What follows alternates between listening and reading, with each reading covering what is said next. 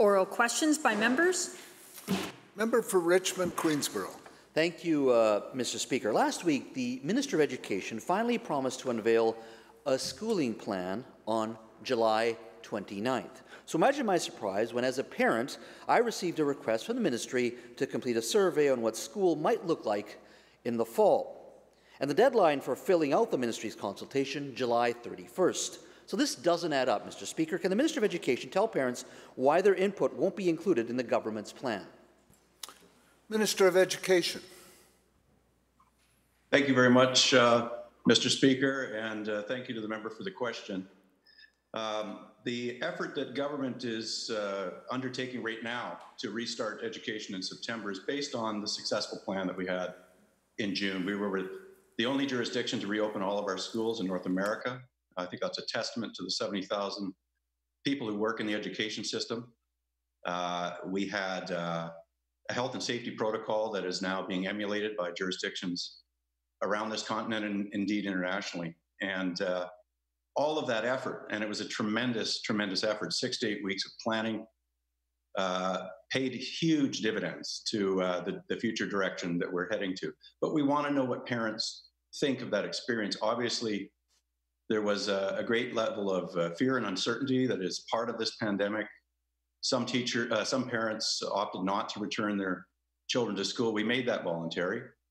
But 200,000 children did return to the school system.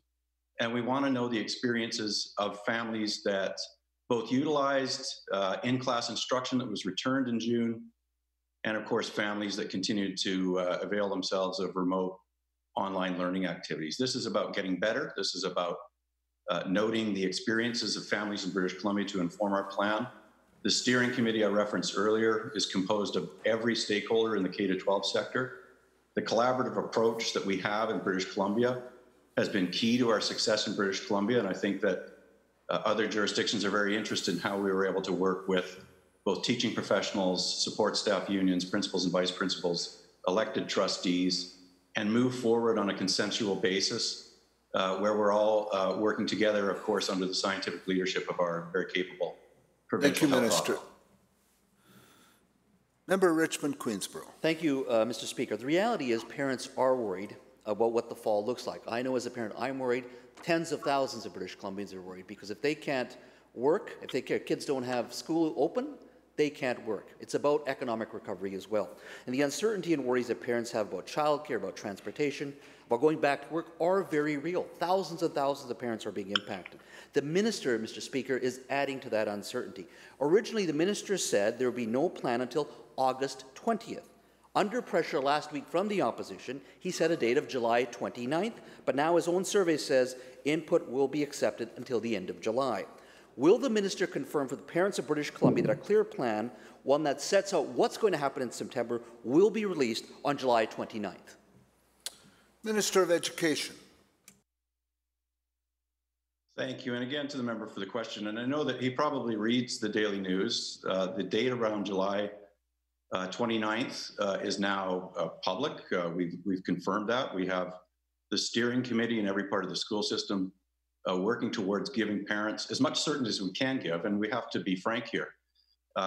We will announce what the plan looks like, what the updated health and safety protocols look like, and give a substantive release of the plan details by the end of July. But we're always going to have to check that against how well British Columbia is performing in this pandemic, and so it will be updated throughout the summer. In terms of the parent engagement that we're conducting, I'm very, very pleased that the very first week that the survey was made available to parents around British Columbia, we had 10,000 surveys completed. So it is increasing by the day, by the thousands. This is very valuable input for our people. Will help inform the plan further. Richmond, Fraser Nicola. Thank you, Mr. Speaker. Well, I've heard from a lot of parents and a lot of grandparents who just want straight answers so they can figure out what they're going to do in the fall. The minister says, and I quote, "The goal is to have school instruction resume 5 days a week," end quote. But the head of the BC Teachers Federation, Terry Mooring, says, hold on a minute. Quote, right now, it is unlikely that we will be back to full-time instruction in schools, end quote. Parents just want an honest answer. To the Minister of Education, will there be full-time instruction in the classroom in September? Minister of Education.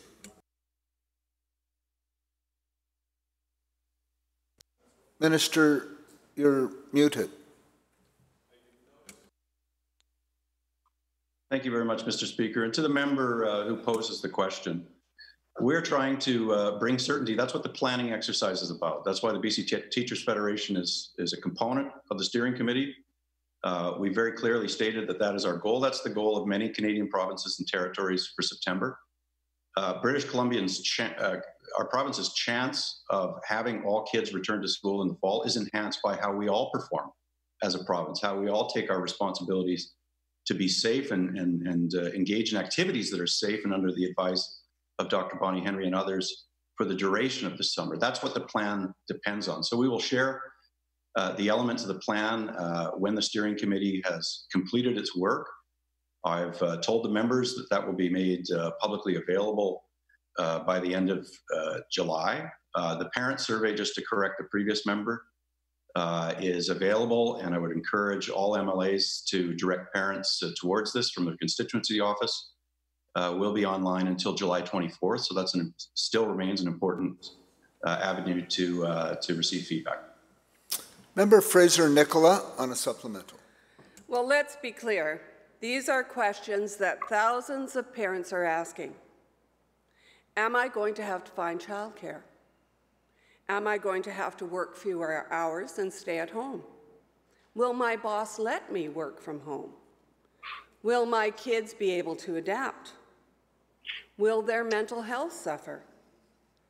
These are serious questions that families are asking, and the minister's refusal to provide straight answers is unacceptable.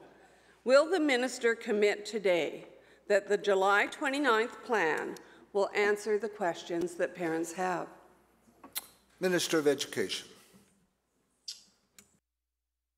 Well, listen, if the member has been listening to the conversation, has been participating in the discussion that is going on within the school system, we have a very diverse school system, 60 school districts, independent schools around British Columbia.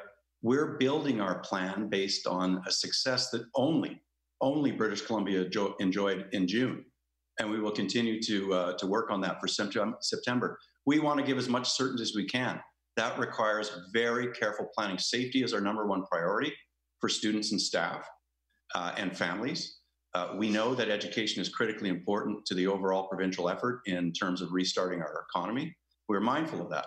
And look, we're on track as an outlier jurisdiction who has managed the pandemic well, has safely reopened schools, and is in an excellent position to do so come September. And look, a lot of parents are very happy with what has happened in British Columbia. And let me quote one parent who says, and he said this on radio, "We've been very happy with what the public education system has provided, certainly for our son in our school district." That quote, the MLA for Richmond, Queensborough.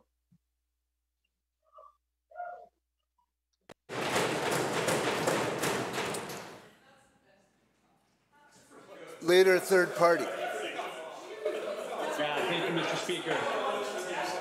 Members. Posed existential threats to our society and our economy.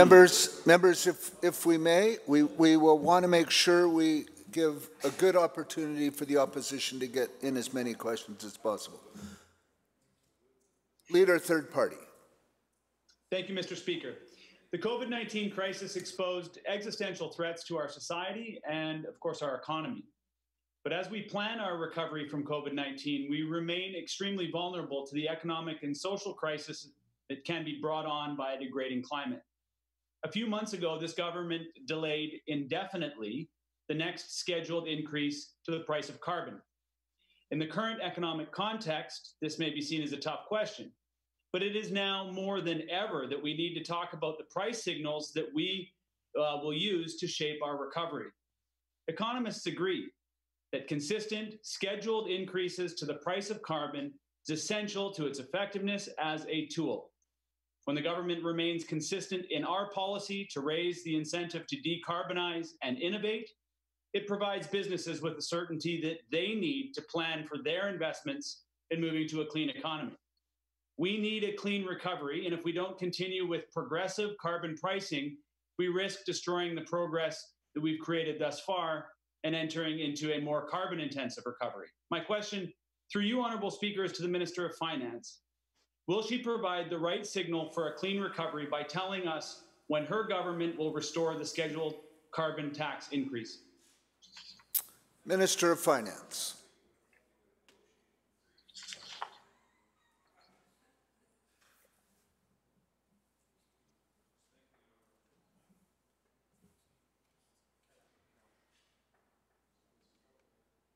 We seem to have a technical glitch. Minister of Finance. Perhaps we could come back. Minister of the Environment. Thank you very much, Honourable Speaker, and thank you to the member for the question. British Columbia has the most robust carbon tax in North America. We have provided predictability to British Columbians and to industry by laying out in advance a schedule that maintains that leadership and that shows where we're going. But we also know that the carbon tax is not the only tool necessary to make advances in the face of the climate crisis. We have increased the climate action credit for British Columbians to help families deal with the costs and make the changes. We also have the Clean BC Industrial Incentive Program to do the same thing. We also have a suite of regulations, and we're investing well over $1 billion over a 4-year period to fight climate change. But Honourable Speaker, the member's right. We faced in March a COVID crisis. It doesn't mean we turn away from our commitment to climate action. If anything, it's inspired us to double down and ensure that Clean BC and climate action will be at the heart of our economic recovery. But I don't believe that it's responsible government in the face of an immediate crisis that affected every business and every person in every corner of British Columbia to move ahead without thinking about the impacts of not making an adjustment to our plan.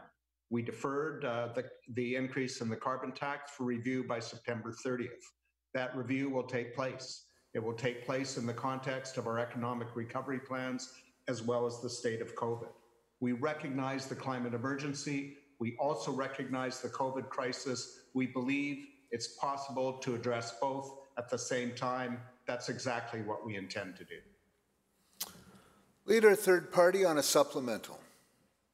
Thank you, Mr. Speaker, and thank you to the minister for the very thorough answer and for the answer. Sectoral targets, as enabled by last year's Climate Change Accountability Amendment Act, need to be set by March 2021. This is also an important tool. It assists industry and the public identify where emissions originate, what policies are working, and those that aren't. Transparent, data-driven sectoral targets can assist us in balancing our current emission rates and reductions that are necessary to meet our legislated targets. As we work to recover from a badly damaged economy with both an immediate and a long view, establishing sectoral targets will help us achieve the prosperous and clean future that British Columbians want. Mr. Speaker, my question is again to the Minister of Environment and Climate Change Strategy. Has the minister asked his staff to use sectoral targets to ensure that our recovery strategy is in line with the emission reductions that we need to achieve Clean BC? Minister of the Environment. Thank you very much, Honourable Speaker, and thank you again to the member. We're very proud of the work we've done to create the Clean BC plan, and part of that was creating changes to the Climate Change Accountability Act, the interim emissions target, as well as the establishment and legislation of the responsibility to create sectoral targets. We did that in consultation with the Green Caucus, as the member well knows. We also consulted quite broadly in the creation of that new legislation. We are working hard to do the engagement necessary with environmental organizations, with industry, with British Columbians, with municipalities, with Indigenous people to ensure that we get the targets right and that we do it in a way that they can achieve their purpose. And their purpose is to provide certainty, to provide guideposts along the way to meeting our legislated targets, to provide a roadmap to get there. We have much engagement left to do, but we are on target to be setting those targets as required by legislation. We also are working very, very hard on ensuring that we have a broad-based set of recommendations for cabinet consideration for specific items in our economic recovery plans that will provide jobs, that will provide equity, that will lift up communities and Indigenous people, that will support the economy of British Columbia and move us further along the pathway to meeting our emission reduction targets and entrenching Clean BC in the future of British Columbians. Member Kamloops South Thompson. Thank you, Mr. Speaker. Communities across British Columbia are experiencing what the housing minister referred to quite dismissively yesterday as, quote, a bit of an unsettled time, end quote. This is what Carolyn and Paul Barry, owners of Spoke Bike and Ski, had to say about the rapidly deteriorating situation on Victoria Street West in Kamloops, and I quote, "We are subject to break-ins, vandalism, theft, and unlawful use of our private property daily. We have had our phone lines cut. We had an attempted break-in through the back of our building. We've had a break-in through the roof of our building. Fires started in trailers beside our building. Our staff feel threatened. Our customers are being affected, as well as the constant cleanup. This is the reality of Victoria Street West," end quote. Mr. Speaker, these are real issues that are undeserving of being associated with a characterization by the minister as being a bit of an unsettled time.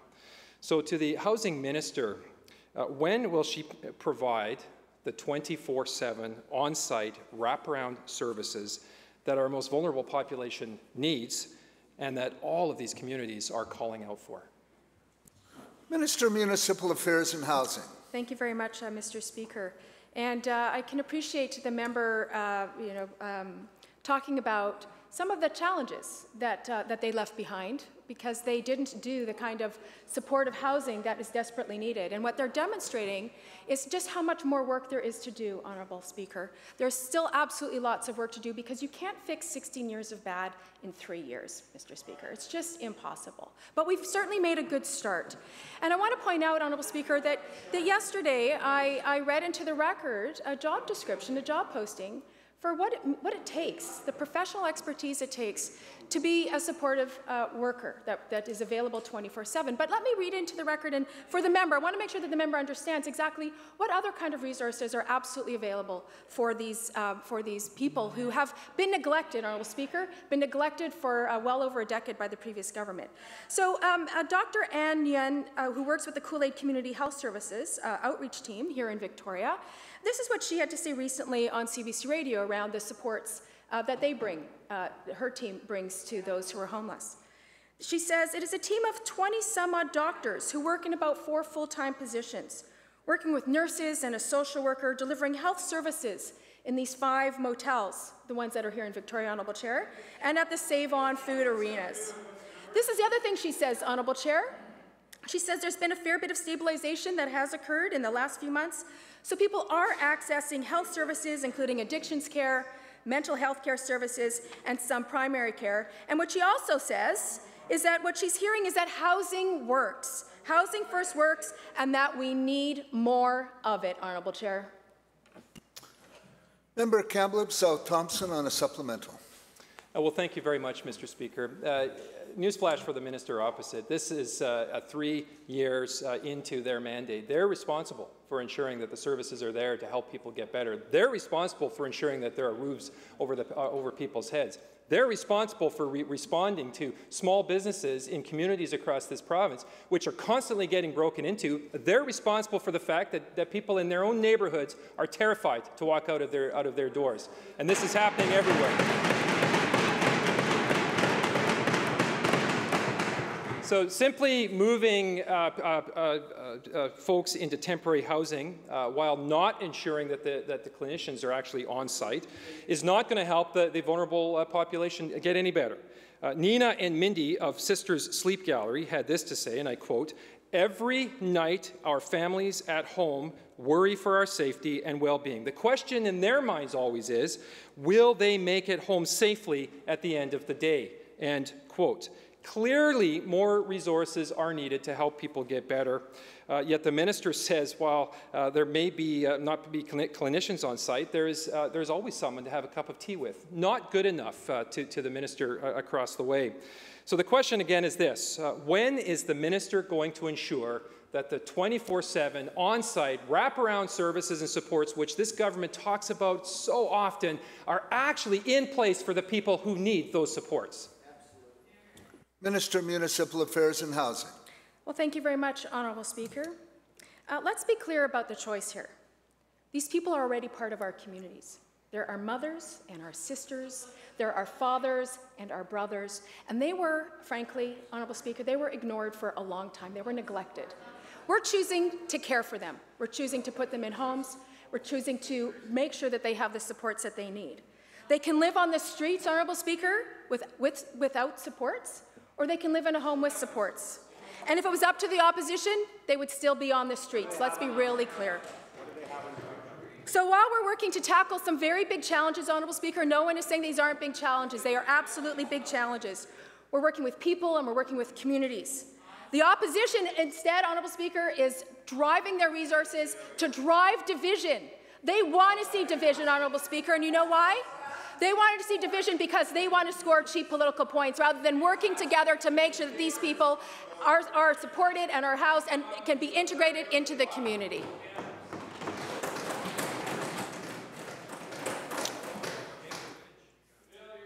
Members, Member Vancouver Falls Creek.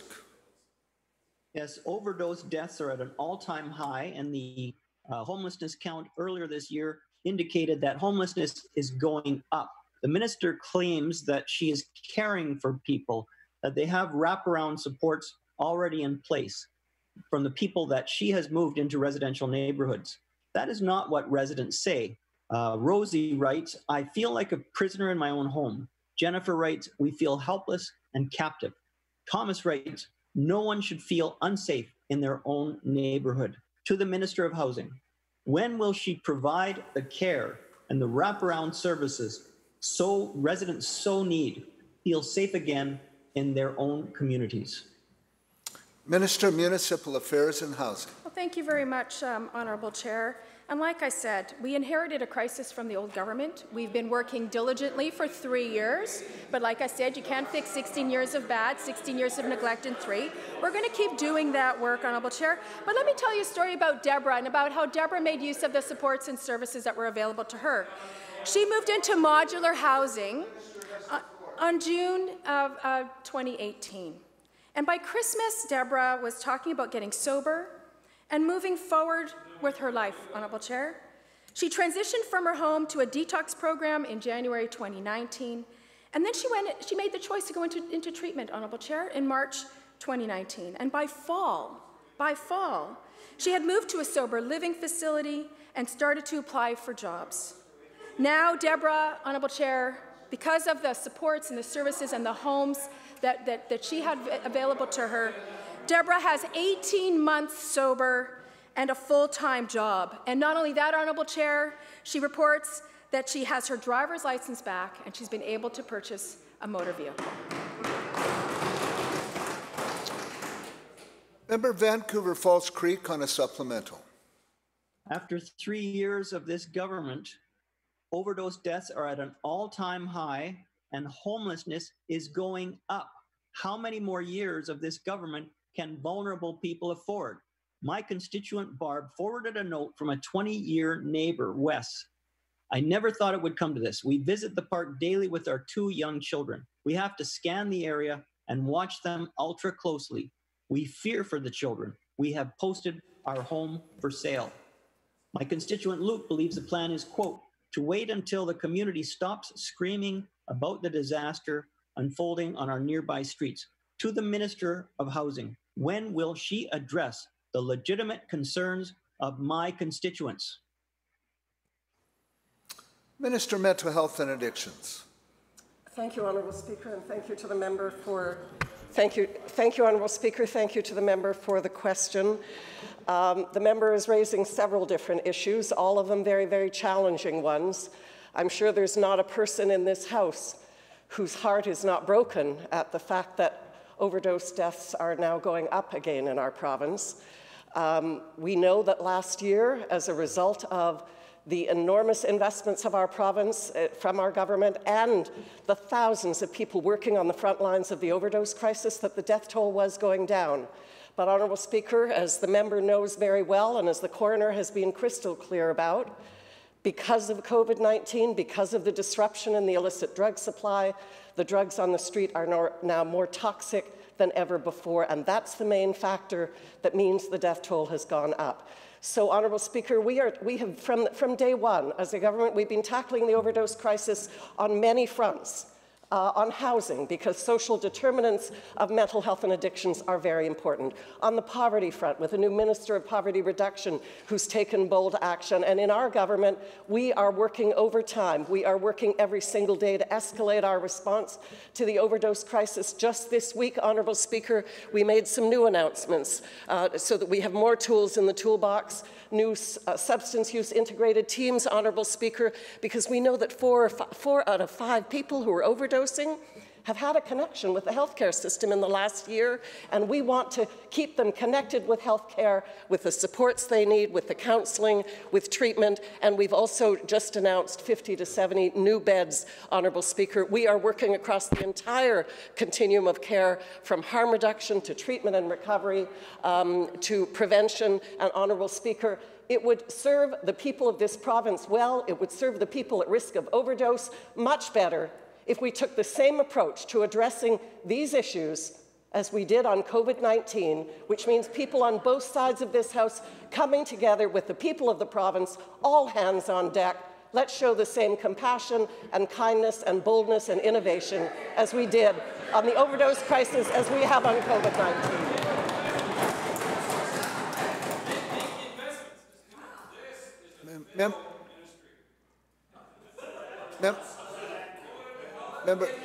Members.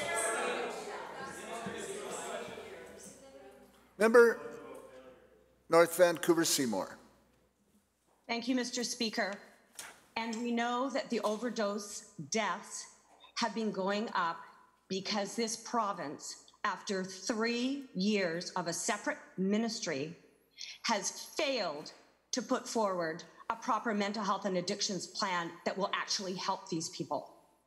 The fact is that overdoses, total overdoses, non-fatal overdoses, have consistently gone up under the NDP's watch.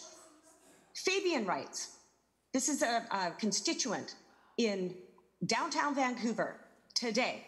He wrote, I live beside the Howard Johnson Hotel.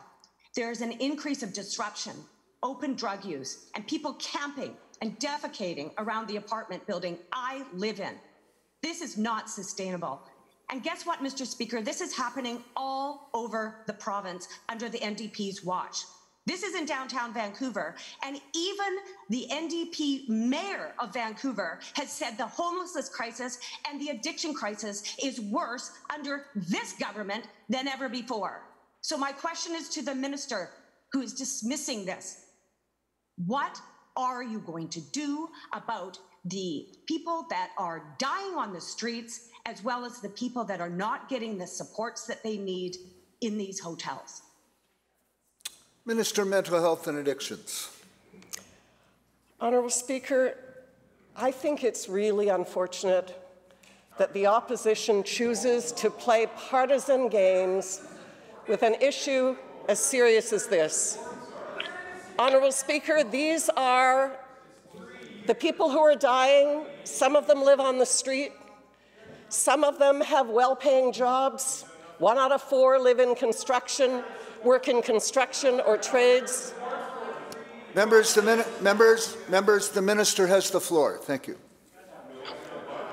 Honourable Speaker, when I was first appointed to this job and I attended a recovery conference in New Westminster, somebody in the recovery community said to me, Minister, you must feel as if you're driving a badly damaged airplane through a Category 5 hurricane.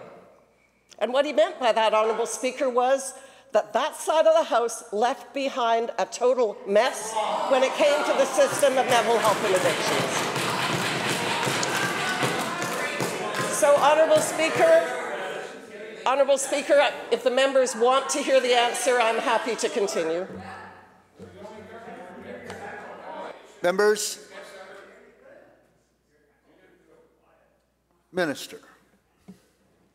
Honourable Speaker, after 16 years of that side of the House ignoring the system for mental health and addictions care, we took bold and decisive action.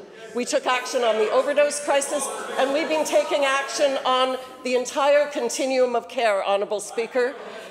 Let's talk about prevention for a minute. Let's talk about prevention, because I think our goal is to start early, to start with our kids, to address small problems before they become big problems and before they turn to addiction. So I'm very, very proud that our government has expanded the Foundry Network, and we will have 19 Foundry Youth Centres in communities, urban and rural, right across British Columbia. And we're very proud of that, because that's about keeping our kids safe.